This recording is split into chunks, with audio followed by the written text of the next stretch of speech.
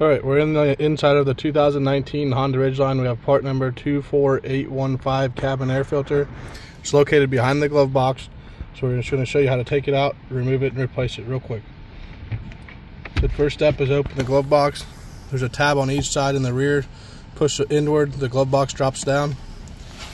So the cabin air filter is located right behind that. And there's a tab on each side to depress. And there's also an airflow direction that's pointing down. So we'll pull those two tabs, pull our old cabin air filter out.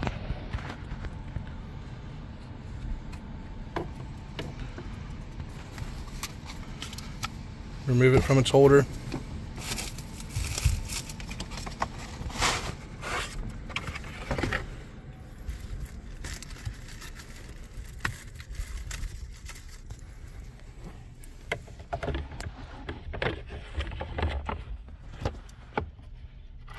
It slides right back into place and clips, and then you can go ahead and raise the glove box up and reinstall.